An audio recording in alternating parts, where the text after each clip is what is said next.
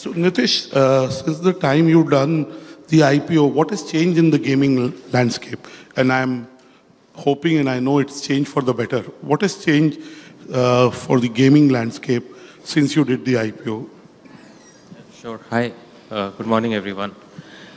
So for us, we did the IPO right in the middle of the COVID, right? We listed in March of 21. And I think just the COVID push was a pretty strong push on generally people spending a lot more time on gaming, a lot more new gamers coming into the ecosystem. So I think COVID played an accelerating role. Of course, gaming in India is in a secular trend, I would say, for a long time to come. I think from two things, right? I think gaming from within the entertainment industry in India is going to be the largest sector by far in the years to come. I would, of course, be biased to say that as well, but I think that's the truth. And I think India is really on its way to becoming the gaming nation of the world. We can talk more about it, why that's going to happen. So I think it's been a fantastic time last 2-3 years, but I really think we're just getting started. Now, Nitish, also, since I know you personally, you're also my Facebook friend, I know your dad well, and I keep reading your posts, and couple of weeks, I can't figure out when, you posted that when you were very young on one of your birthdays, your dad got you a specific keyboard and a PC, right? And that played a big role in your going down this path. While gaming is a hobby for a lot of gamers, and then becomes a profession, but a lot of gamers are now coming into gaming seeking it as a profession, So tell us some success stories from gaming, because the big growth in gaming will come from content that is developed for India by Indian companies. We're still we are less than 5%, between 3 to 5% in terms of content from India on the App Store. So give us a sense of some other success stories, especially of gamers, because ultimately you cannot talk of gaming without the gamers. They are at the content, and the gamers are at the heart of the gaming ecosystem. So I'd love to hear some success stories that you've come across in your role as the founder of Nazara. Sure. So I think two aspects, right? Gamers can be looked as people, let's say like myself, who started coding games at a very young age and then went on to set up a company, and the success of them and their gaming company, right? Which you've started seeing more and more happen in India. A couple of examples I would say is Kidopia, which is a company we invested in. Young founders, couple here based in Mumbai. Today it's the #1 app in the US for that segment of young kids. Tim Cook was here in India and actually tweeted about this app called Kidopia. Right, so you've started to see Indian game developers also go out and compete globally. There's another Bangalore company called Play Simple, which actually did a fantastic work on word games and actually sold the company for $300 million plus in less than 5 years of setting it up, right? Bangalore-based company. So you're starting to see these successful stories emanate of companies which are now attracting more and more talent, more and more entrepreneurs, as well as more and more equity capital. So I think that's been one success story. I think on the other side, you're starting to see gaming influencers become very popular, have millions of streamers, right? And a lot of the audience here would know about that. And I think they're making a lot of money and seeing a lot of success, a lot of adulation. We recently hosted DreamHack, which is a gaming festival in Hyderabad. And some of these gaming influencers came and the crowd pull was so much, so you actually had to bring in security to manage, right? So they're becoming celebrities, just like a Bollywood celebrities, etc. So I think there you're seeing that also happen from a consumer perspective. You're seeing esports tournaments becoming larger and larger. You're seeing esports teams come across, win larger prizes. So I think there's a lot happening there in this whole ecosystem.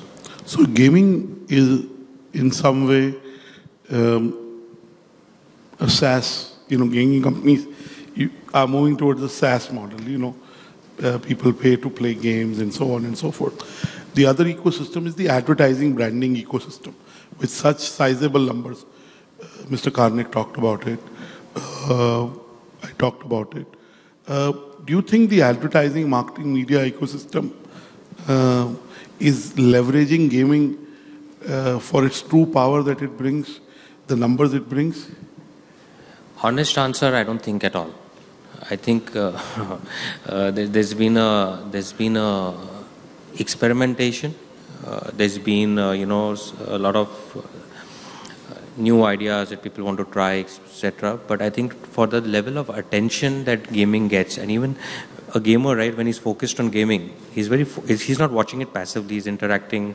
His attention is very much. And in today's world, as you know, getting somebody's attention even for a few minutes is very difficult. So I think a lot more can be done and will be done compared to what it is today. So clearly Nitish is saying, and that's why Vineet, you're doing a corporate tournament for your clients, is giving them a glimpse. You can talk about it, but they interacting and getting a first-hand knowledge will hopefully lead them to use the medium more. Nitish, you are at a place where while you're looking at what's happening now, you're also, because you're a listed company, you're also looking at the future. You've made some investments over the last 24 months. Give us a sense of where we are going. Give us some trends that may be very small right now, but as we move along will become bigger and bigger. And where is Nazara making its bet? I know you are a listed company, so you'll have to be careful about what you say and how you say it, but give us a broad vision of some trends that all of us can benefit from. Look, I think from a gaming perspective, the times today are super exciting because you have so many big technology shifts happening, and that's going to transform the gaming experience. So 2, 3 that I can talk about is, one is the whole Web3 world with blockchain and NFTs. While I know that 2 years back it was very fashionable to talk about it, and the last 2 years, given the way that world has got hammered, it's not fashionable anymore. But the reality is that there's a lot of disruption that's going to happen in gaming, because true digital ownership of in-game assets is going to be a game changer, right? So I think that's one big technological shift. I think the second is virtual reality, augmented reality. And I'm not saying it because Apple launched Vision Pro a couple of days back. I think we've been looking at VR at the horizon for at least a decade. Investors on my board were telling me to set up a VR studio 10 years back, or maybe even earlier. Luckily, I didn't. Otherwise, I would have bled a lot of money, because a lot of these technologies are at the horizon, but sometimes it takes much longer than you estimate for it to come. But especially in the last year or so, at least the sense I've been getting is that inflection point in VR is really coming, and VR will transform the gaming experience, because you're going to go from playing a game to being inside a game, right? And that really changes the whole experience. So I think VR is coming very fast, and of course now with Vision Pro coming, it's going to accelerate. Of course, I know it's very expensive right now, but that's fine. That technology, directionally where you're going. So I think VR, Web3, and of course now with AI, right? I think having these AI-driven characters inside your game that are going to live inside your game and talk to you just like a regular human being, right, is again going to engage players a lot more. So I think you have 3, 4 technologies coming together into this melting pot, which will completely disrupt what you think of gaming today versus what is going to be as early as, I would say, 3 years from now, not even 10 years from now. It's very exciting. It's also challenging for companies like ourselves, right? Because you have to be able to adapt and move very fast to those trends, while still keeping an eye on your quarterly numbers and revenues and profits. But it's exciting times. Nitish,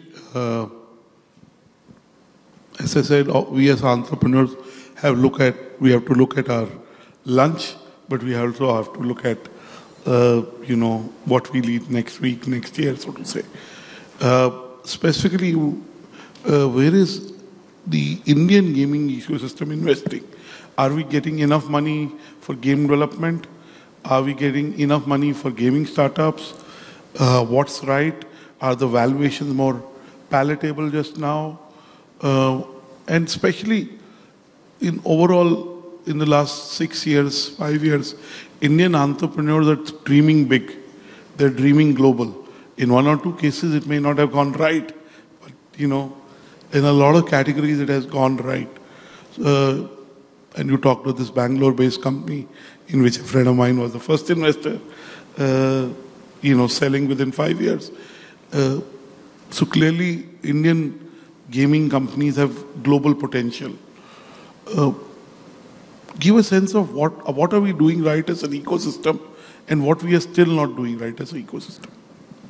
So India is a very peculiar market, right? It's a mobile-first gaming market. So the users over the last decade have been very hyper-casual in nature. So today, if you look, there's a big paradox. You have in the charts, if you look at Google Play charts or Apple charts, India is now ranking #1 in terms of downloads all over the world, right? In terms of 17-18% of downloads. Yeah, but it doesn't rank in top 10 in monetization. So I think that's the paradox that you're trying to solve, and which is why you don't see enough super high quality or AAA games made specifically for Indian market, because economics usually do not support it. Now some companies are attempting that, and we'll see how it goes. That said, in India, the landscape is really monetized through skill-based real money gaming, as we call it.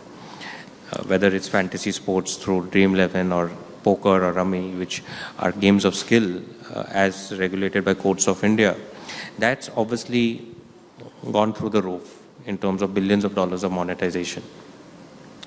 Traditional gaming models like freemium, IAP, subscription is still coming up. Advertising is one thing a lot of companies are making money in, but the eCPMs are very low, the fill rates are very low, and we need to find ways to make it better. So I think that's what's happening in the Indian gaming landscape per se. Esports is taking off pretty well. There's a lot of excitement around that. And then you have another set of companies building in India for the world, where the monetization opportunities are larger, but then the competition is also a lot more higher. So you have to choose the battle you're going to fight. Absolutely. And what will make sure that monetization is better? Where we are 17%, 18% of the downloads, as you said, are what will enable this monetization to be better? I think one is a natural progression of the market, which is in any case happening. What was the monetization 3 years or 5 years back to what it is today has significantly improved. And what will it be in the next 3-5 years will be much better, right? India will monetize gaming. There's no two things about it. Like I was saying earlier, it will be the largest revenue generator compared to Bollywood or Tollywood or whatever it is. So no doubt about that. Gaming is going to monetize. Perhaps higher quality content designed specifically for Indian market may help accelerate this monetization. So what I learned by interacting with game creators early this year was that there is a 3 to 4 year, 5 year gestation for gaming content, right? Now, is there a way to bring down this, cycle of producing content? I mean, you see what's happened with generative AI, right? That in itself is one single way that would have accelerated the pace of deployment or execution of ideas to reality significantly. Because if you use these tools, which are also still developing, but if you use a lot of the tools that are available today for graphic creation, 3D creation, design, I think that in itself will accelerate time to market significantly. Now, as happens in all content businesses, the Indian language content is a very important driver of growing the market. How are we doing in terms of the gaming ecosystem having Indian language content, or the gaming being in the language? Yeah. See, I again think Indian language is now an easy thing to do, and AI can do that also for you very easily, right? Replicate across the board. So just putting Indian content is not good enough. Getting the right nuances of what the Indian consumer is going to like, and India is not one country, it's many countries. So you have to build individually for these different worlds, is what's going to really make the difference. What is with the strange names of gamers? I went to a gaming awards last year, and the names were really, really interesting and crazy and really funny. Look, I'm running this company for 23, 24 years. I come from a different generation, so I'm not in that generation to get those names. But yeah, I think that's I found that excites to be a whole new world, so to say, and mostly young people, Of course. mostly less than 30. Correct. A lot of them between 30, 35 years, but mostly less than 30. My last question, if you had to pick up 3 trends that are relevant to the ecosystem that is represented in these rooms. We represent brands and businesses and how gaming can be intertwined to be able to message to that large audience that is embracing gaming. What would be 2 or 3 things that we should keep in mind? Yeah. No, I think you need to think of the 10-year-old today or the 12-year-old today. For him, the primary source of entertainment and the primary source of also interactive social experiences with his friends is gaming actually. His world revolves around gaming. Whether it is playing games, whether it is watching games, whether it's chatting with his friends within the game, whether it's buying gaming merchandise, right? Whether it's following these esports players or these streamers. I think what I find is that this younger segment is growing up. Like when I was younger, cricket was the biggest thing, right? It's still big. I mean, you see what's IPL is still big, but the younger kids, their primary interest is gaming. And I think that's a big cultural shift that is happening. And as these kids grow up, that's going to continue to be their primary source of entertainment and socializing. So I think making sure that you're not going to miss out a mega trend, if I were to call it, is very important. I must also say that the next event E4M should do is to get these gamers in the room, because they are a different ball game altogether, as you know, and we've experienced. We have Nitish here. If you'd like to ask him a couple of questions, we could direct some questions to him. If you have a question, raise your hand. There seems to be no question, so I'll ask you. Nitish, you're a saxophone player. I know that's something that gives you happiness. Is there any similarity between playing a saxophone and running a gaming company? For me, it's always about play, right? So you play a game, you play a saxophone. Yeah, but I think gaming when I was younger, now of course it's my business, so I don't know whether I can play games to de-stress, because it reminds me of my work also. But I can definitely play the saxophone to de-stress. Absolutely. Which are the other gaming companies in India that you admire, or across the world?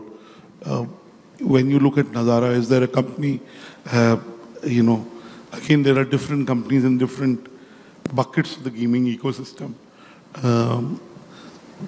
And you're building a unique company because you invested in some of the players, not when you invested, of course, Kidopedia. And, they had applied for an award, and when they presented, I asked them, they told me their revenue. This was 2-3 years back. And I asked them again the question, how much is the revenue? And they again replied the same. And then they said India was less than 5-7% or less than 10%. It was a sizable number. I don't want to give it here. Maybe it's public. So which are the other companies that you admire, and why do you admire them? Because life is about coexistence. The more this domain grows, the more your company will also prosper. No, of course, I won't name specific Indian companies. They're all my friends, and I don't want to take sides right now. But I think if I were to generalize it a bit, you're seeing a lot of young startups with a lot of enthusiastic entrepreneurs in the gaming space in India. And I was just referring to earlier that India is really, I strongly believe, becoming the gaming nation of the world. When I started this company in '99, when none of the what you have market existed as today, even then my dream was that India will become a very large gaming country, or in terms of the opportunity of gaming in India. I didn't realize that was too early, but today I'm actually seeing that happen.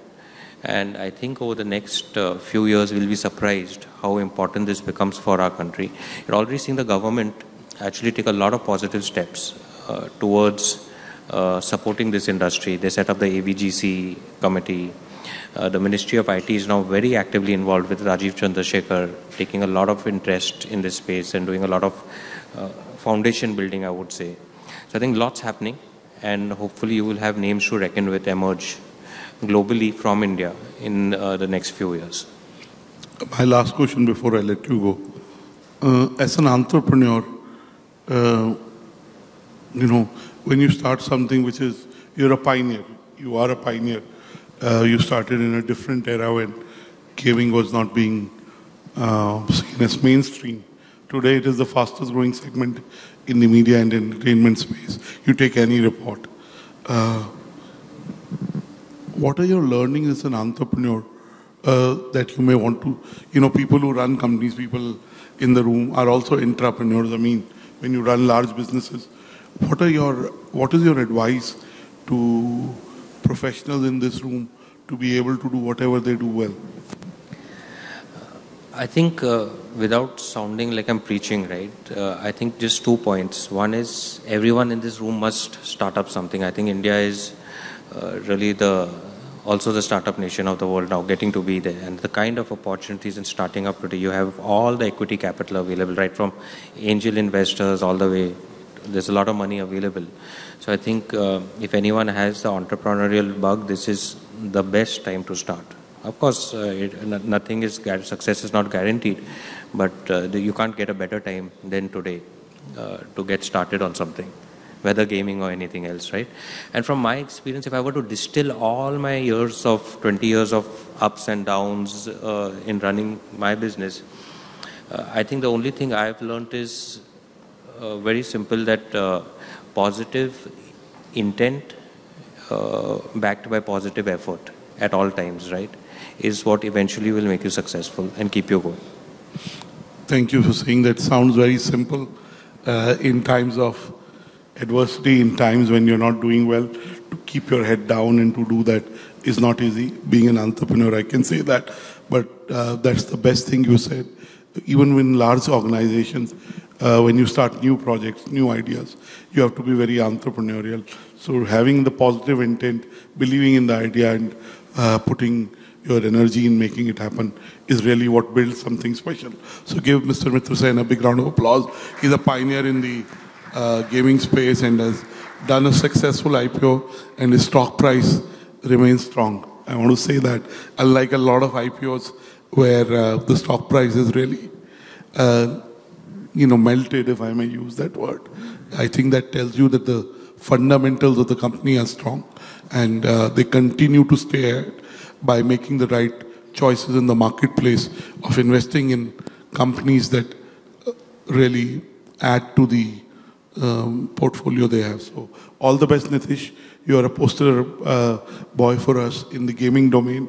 I'm sure you and your company will continue to grow, and hopefully more and more brands will utilize gaming because of what you do and what all the ecosystem players are doing. Give Nitish a big round of applause. Thank you. Thank you very much.